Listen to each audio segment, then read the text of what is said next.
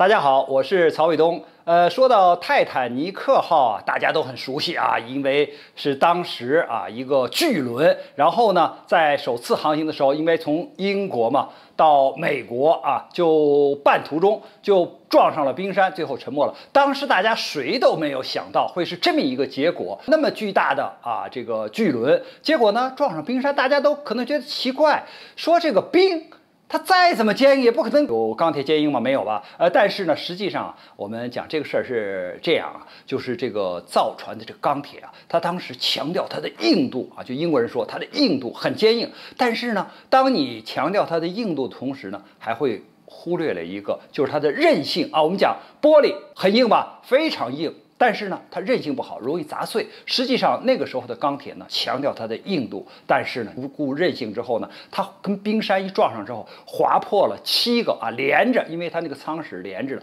一下7个舱室，所以工程师一算，7个舱室一进水的话，那肯定就扛不住了，所以就说弃船吧，这个船保不住了，所以最后我们看到泰坦尼克号沉没了。当然，这是它跨大西洋的一个远航。我为什么要说这件事儿呢？因为这个是100多年前沉没的泰坦尼克号，但是在几百年前，就500多年前，实际上呢，哥伦布发现新大陆已经就是跨大西洋航行了。那个时候还是风帆的船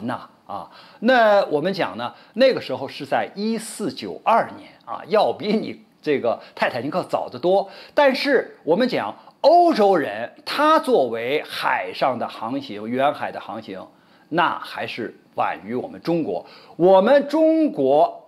就是郑和下西洋一共7次，那最远的航程是到了西太平洋和现在的东非。比如说那个时候呢，他到过苏门答腊、爪哇实际上就是现在的这个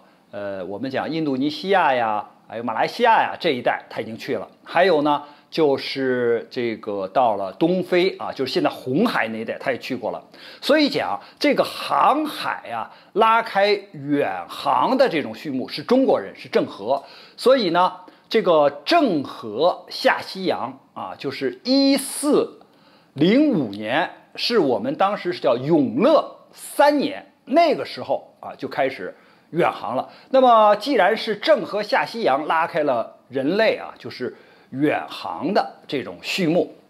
那么他当时呢，就是第一次七下西洋，他第一次呢是从南京出发的，从南京到了江苏的太仓，然后又到福建的太平港，然后因为它有很多的船呢集结起来一块儿出发嘛，所以从福建的这个就太平港出发的。那么当时呢，这个时间是7月11号，所以在郑和下西洋600周年的时候，经过我们国家就是国务院的批准，把7月11号郑和下西洋的首次这个日期定为我们的航海日那大家说航海日咱们都要干什么呀？其实我看了一下，就航海日呢，我们主要是宣传海洋知识、航海知识，还有海防知识。为什么要这样呢？因为我们先讲你航海知识，郑和下西洋，他当时是航海吧，那它的航海起到什么作用呢？从外交上讲国与国的关系上讲呢，它是以德睦邻就是带去中国的文化、中国的这种友好，把中国的比如说丝绸茶叶带给这些国家。那么同时呢，把外国的这个香料还有木料还有他们的陶瓷的这种制作的工艺，还有染料等等带回国内，当然还有文化上的交流。所以我们讲呢，这个航海给人类带来了这样的交流，给人类带来了这样的发展，所以航海非常重要。那么现在呢，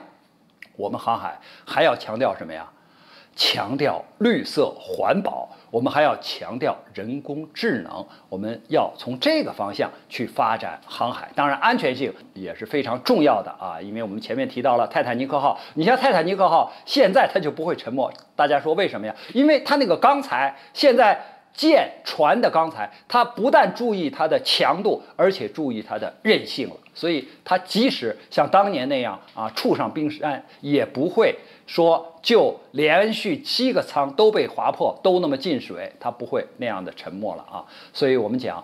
这个是航海。还有一个呢，就是海洋知识，因为我们这个地球上啊70%的面积都是海洋。那么既然海洋是大部分啊，那么我们呢还是从长远的人类发展来讲呢，要爱护海洋，要可持续的发展，要利用海洋，所以我们要宣传对海洋的这种知识。那么再有呢，就是海防，因为我们国家呀有18400公里的海岸线，很长啊。那我们过去啊，就是从1840年鸦片战争把中国变成了一个半封建半殖民地的国家啊，到我们1949年新中国成立这个期间，这100年间呢，我们国家就是被帝国主义啊列强从海上进攻479次。这些列强进攻侵略我们以后，签订了一系列的不平等条约啊，比如说最开始的南京条约，然后什么北京条约、马关条约，就是割地赔款啊。你看，割了这个香港，割了这个台湾啊，然后呢，赔款就是白银呐，